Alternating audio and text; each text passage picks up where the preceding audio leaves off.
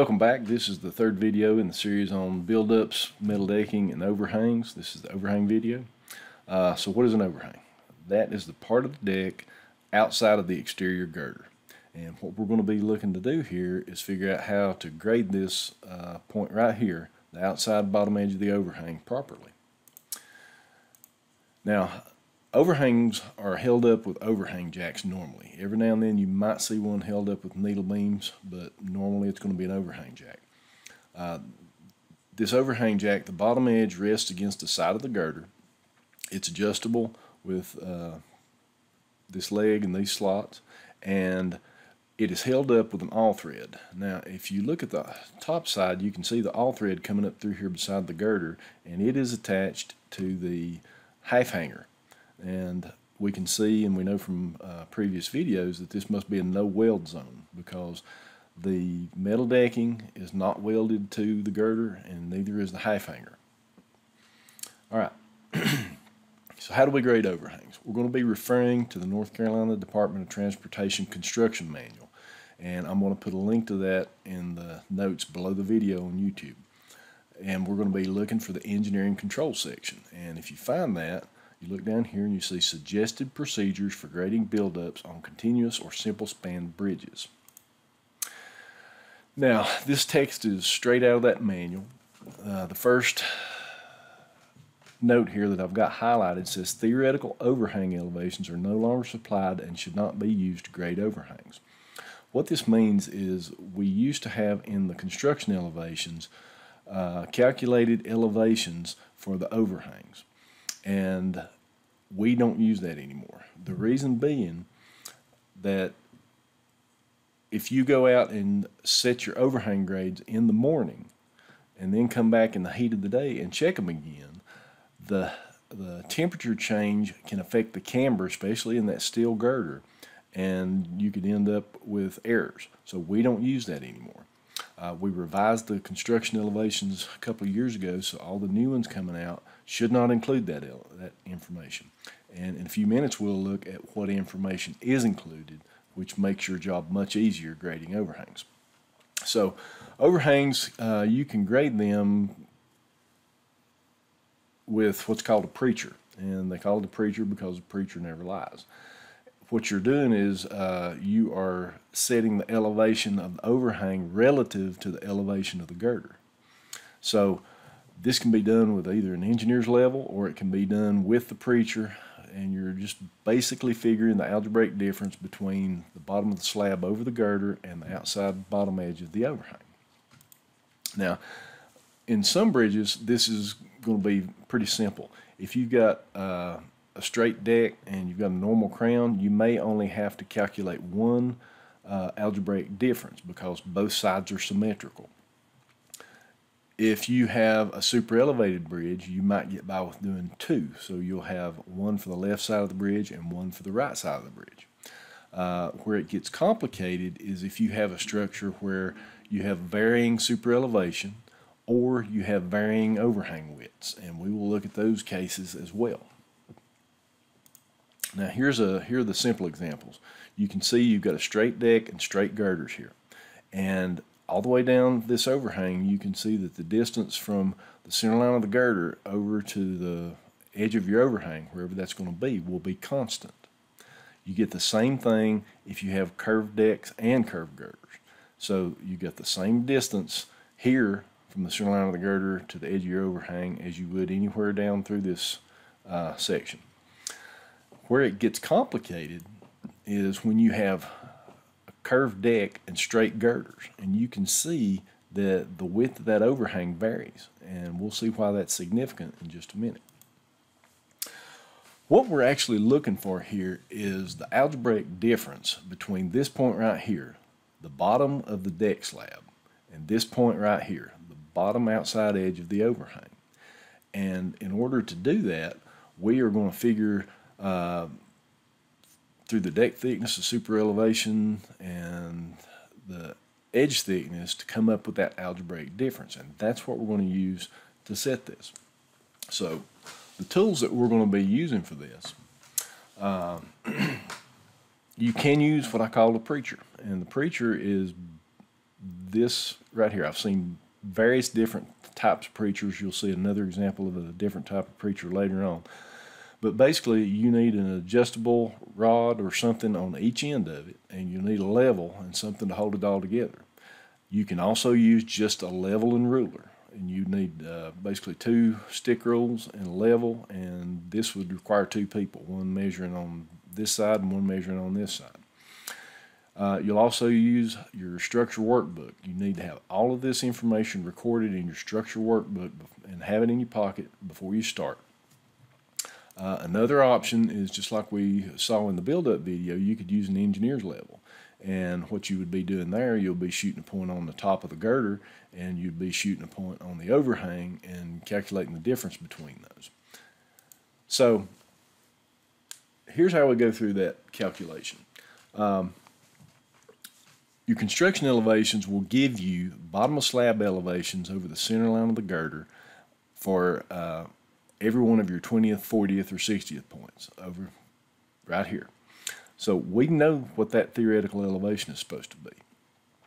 We know that our deck thickness doesn't change. Anywhere on that deck, the slab thickness should be the same, and you have that information in your plans. Now, here's where the variables come in. The distance to the center line, from the center line of the girder to the gutter line.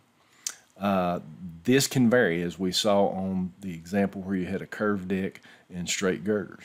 And the other variable can be the super elevation. If there is a transition in the super elevation on the deck, it can affect this. So when we start right here, we know what this theoretical elevation is supposed to be, and we add the deck thickness right here, plus the deck thickness. Then we multiply the distance from the center line of the girder to the gutter line by the super elevation, and that can be a plus or a minus. If this was a super elevated section and it was going up right here, we would add that. In this situation, the super elevation is going down, so we would subtract that number that we get from multiplying the super elevation times this distance from our number. The area underneath the barrier wall is level. That's the way it's always calculated. And we know from our plans, this is another constant, the edge of deck thickness. Now, you may have a different deck thickness on one side of the bridge versus the other, but all the way down one side of the bridge, that will be a constant. And so we add that, subtract that, and subtract this, and that will give you the algebraic difference between where this point is and where this point is. Now, we've got one more number in here at the bottom here, which is 2/100ths for form settlement. What is form settlement? Well, the contractor's going to come out and he's going to form this overhang up, and it's going to be at a certain elevation when he does that. When he loads that with concrete, the weight of that concrete is going to push this form down, and we have chosen 0.02 for that form settlement. So when we grade this overhang, we're actually going to be grading it about 2/100ths higher than where we wanted it.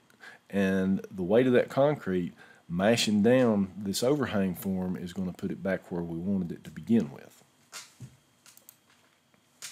All right, curved decks, straight versus curved girders. Now, if you've got a curved deck and a curved girder, as we said before, that's not too bad. You've got a uniform overhang width, and that means that the distance from the center line of that girder to the gutter line is consistent, and it's not too bad to work with. If you've got straight girders, that's going to be a little more complicated. The distance is going to vary, and you're going to have to set arc offsets. And overhang forms do not always follow the edge of the girder elevation, and I'll have a picture that will explain that a little bit better. As I mentioned, we have revised the way we do our construction elevations in the past couple of years. What I'm telling you right now is the old method. We'll go through how much simpler it will be with the new method in a minute. But as of right now, we have to establish those arc offsets. Now, what's an arc offset? We have to be able to establish this line, which is the edge of the slab. And the information on the plans that we used to get you were given a point here, which is at the, if it's an interior bent, it will be the control line for the bent at the edge of the slab. And if it was an end bent, it will be the center line of the joint at the edge of the slab.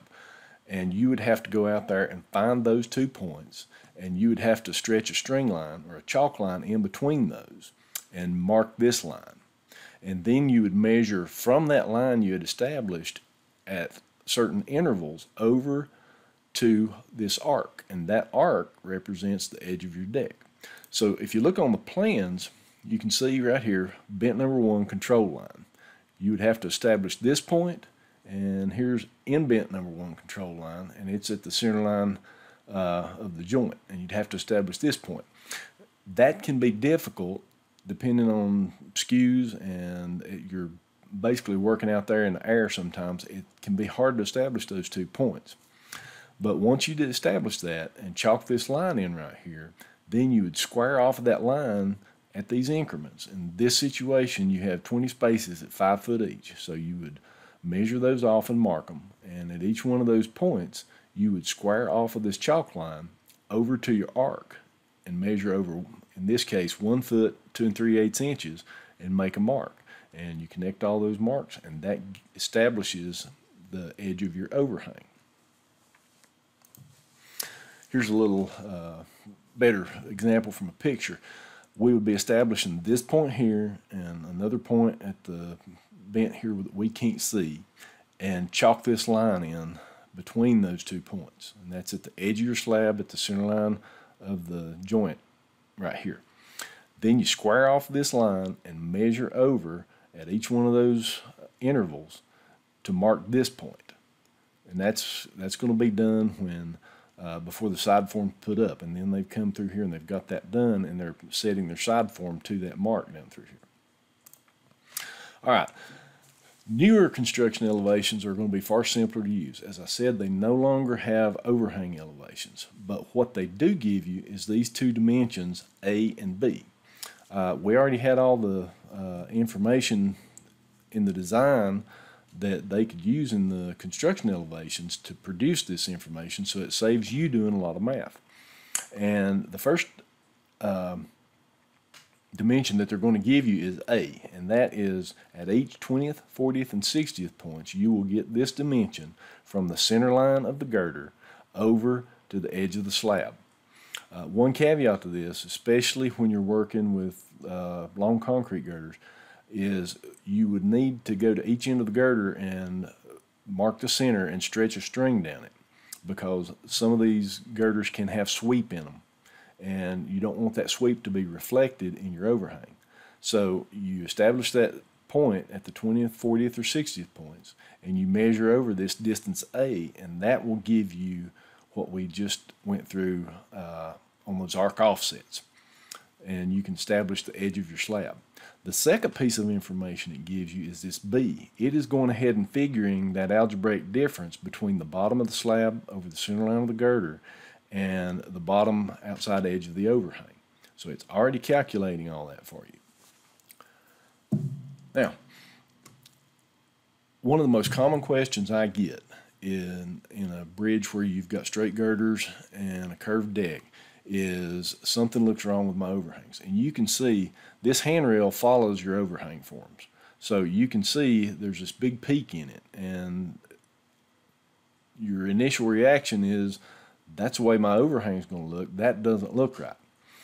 What's happening here is you have a very short distance right here to make that elevation adjustment in your overhang forms. So it really exaggerates this change in the deck elevation. Out here in the middle of the span on this one, you've got a longer distance, so that is not as exaggerated. Now, if you get down and look down this overhang form, it's got a good shape to it. It's following a proper grade, but due to that exaggeration right here, the handrails and the overhang jacks will look like there's something wrong, but it's not. All right, this is the preacher that I was talking about earlier, and you can see what we're looking for here is we've got a rod on one side, an all thread on one side here, and you can tell that it's longer than the all thread on this side. What you want is this distance, the difference in the length of these two all threads. That is what you want to be. It should represent the distance from the top of the girder to this point right here. So you would take your algebraic difference that we went through and figured, or you would take that B dimension that I showed on that last drawing, and you would subtract your buildup height from that. That way you can set this end, this all thread, directly on top of the girder right here, level up the preacher, and this end, this all thread should just touch the overhang form.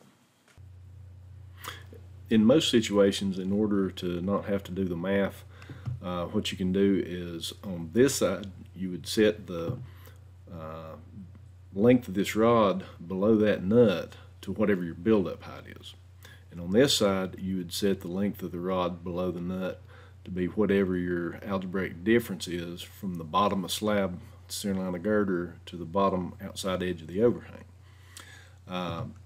That will work out in most situations, unless you have a situation where there's a negative buildup, or for some reason the bottom of the overhang is sloping upward.